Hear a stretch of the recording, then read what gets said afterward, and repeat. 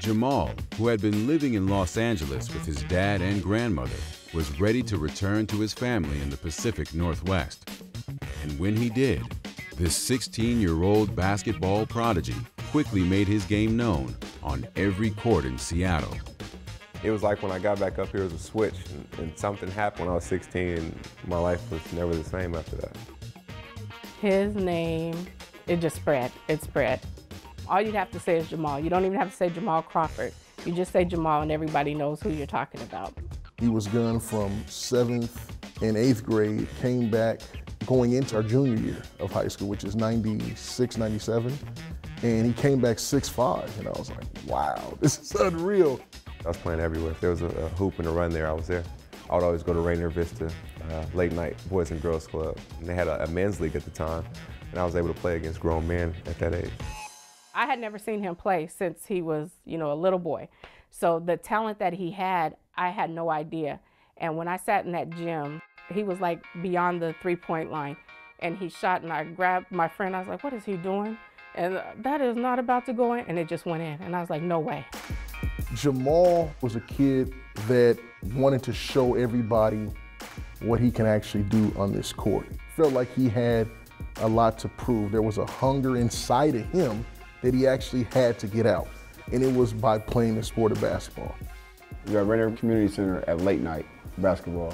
And this guy's like 6'4", and I mean, he's doing moves like a 5'9", 5'10" player, and he's just shooting the ball from almost half court, like a couple steps inside half court and knocking him down. And like fresh move after fresh move. So I'm like, this guy's really good. So everybody's like, yeah, that's Jamal Crawford, man. He's from here, but he moved away. I met Will when he saw me do a move. He's like, that has to be Jamal. Like, that's the guy I've been hearing about. I saw him, he was a little guy, but he played with a lot of heart and he was talented. I could see it, something in him, and our friendship took off from there. And it was just me and him ever since. So we was playing 21, Eric's playing 21, and somehow he ended up guarding me. At that point, Iverson was my favorite player. So I did a move like similar to Iverson, a crossover, and I got him with it and like shifted him way to the opposite side and made the shot. And he was like, man, how old are you? And I told him my age. He was like, man, you got game. So he kept watching me play during that process of that day. And by the end of the day, we exchanged phone numbers. He was like, man, you got game. Like, we need to hang out. Like, you can show me that. I want you to show me that move. And I was like, well, I want you to show me a couple of moves you were doing. When Jamal first came back, his sister Lori had contacted me and said that Jamal knew that I was coaching and wanted to come and play for me. We were missing that one piece, kind of like superstar player, but most importantly, a point guard.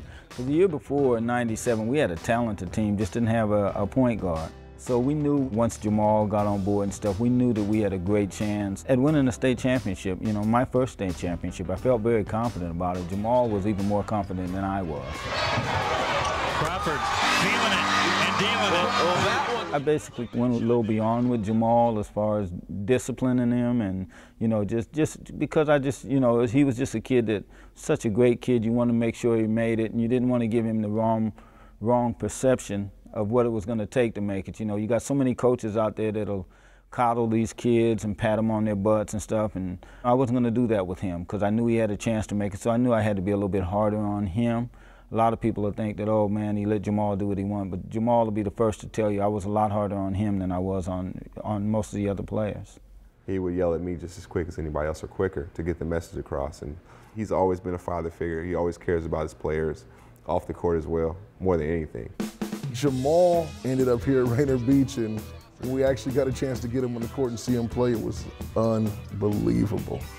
It was a brand new style of basketball that Seattle's actually never seen, with a 6'5" guard that can handle the ball like it was a yo-yo. I'm from the whole other side of the city.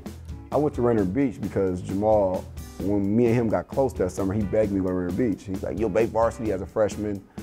Dude, come over here. I'll make sure you'll be on the varsity team. So I convinced my mom, like, oh, this is where I want to go. I want to go to Rainier Beach.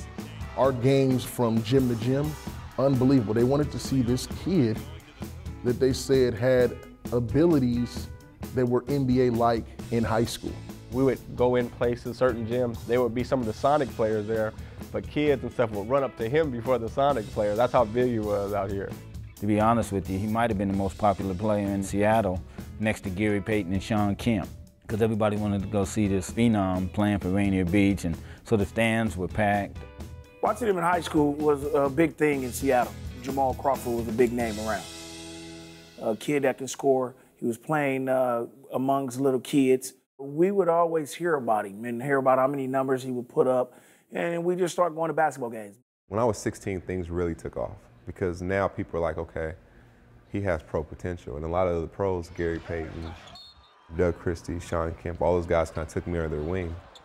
It made it a lot more realistic to me because I could reach out and touch those guys and ask them questions about the NBA or whatever questions I had. And they saw something in me. And from there, I was like, okay, everybody in this area kind of knew I was going to be in the NBA once I was 16. Gary kind of reached out to Jamal and showed him the ropes and what it was going to take in order to get to that next level. And so he just kind of like mentored Jamal, looked out for Jamal, made sure that, you know, he was doing all the right things and stuff in order to make it. Well, when I was playing in Seattle, we heard of a young kid at Rainier Beach that was a phenomenal player. When I went to go see him play, I said, this kid is going to be really, really special. So as soon as I seen him, I said, you know, we're going to have to talk. I waited after the game, and then I introduced myself to him. It's in '96. I mean, Sonics went to the finals. You know, so Gary and Sean, these guys are super duper stars. Doug Christie was a bona fide pro, and he went to my high school. To have those guys and have those relationships, it made my dream so realistic. I'm like, I can touch it, I can taste it, I can get it, you know, and it was so close. Because before, the pros seemed so far-fetched. Because, I mean, honestly, how many guys are going to the NBA, you know, and every kid all over the world now, it's a global game. It's not just the country have hoop dreams, you know, and the majority of the guys don't make it. Having the opportunity to pick their brains and knowing I was so close, it meant the world to me.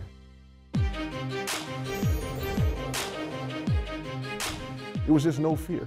He had no fear. He knew he was going to make that shot. He went 1 on 5 and shot a floater and made the shot. And those rims at the Kingdom were tight, so I don't know how he made that shot, man. That was unreal. He went 1 on 5, and that was typical of his determination to win that championship game. He was not going to let us lose.